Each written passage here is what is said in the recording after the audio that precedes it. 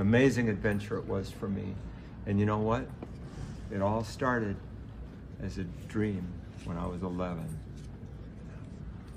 And I had never met an astronaut. I didn't know how this was going to be possible. And it was almost impossible.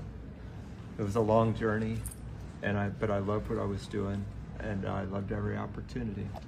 And now, as a vice president of Texas A&M University, I get to help other young people, just a little older than you now, as they're coming to university to study and pursue their dreams. I hope someday there's another Aggie astronaut.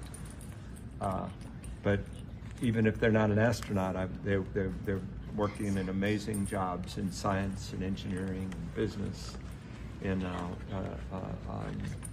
maritime operations, you know, etc. So this is my way of giving back. I lived the dream I had as an 11-year-old, and now I give that back by helping prepare, you know, young people for their future. So that's what I love now. I never thought I'd leave NASA, but I had the opportunity 6 years ago to leave NASA and come here, and I'm loving it.